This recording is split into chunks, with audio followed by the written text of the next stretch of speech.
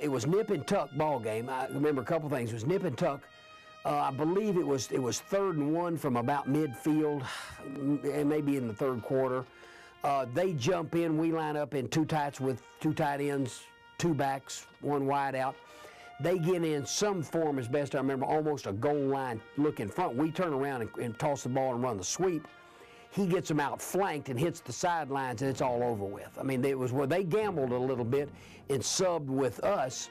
But once we broke the line of scrimmage, it was just, I mean, he outran a safety, if best I remember, but it was all over with.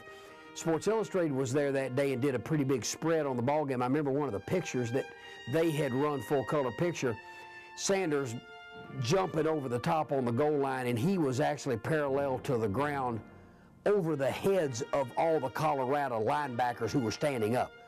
You know, I remember one of their fans getting on me, who classically thought we were trying to run the score up, and we had Sanders out of the ball game in the 4th quarter. I don't know, he even played the 4th quarter in that ball game.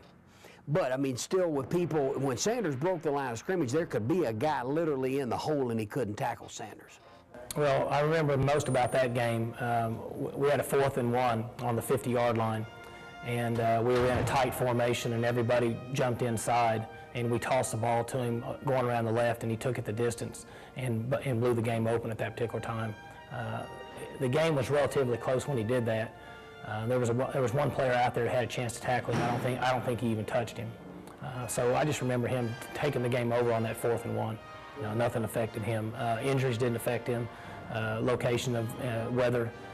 Barry was very competitive in a quiet way, and outside circumstances didn't affect him.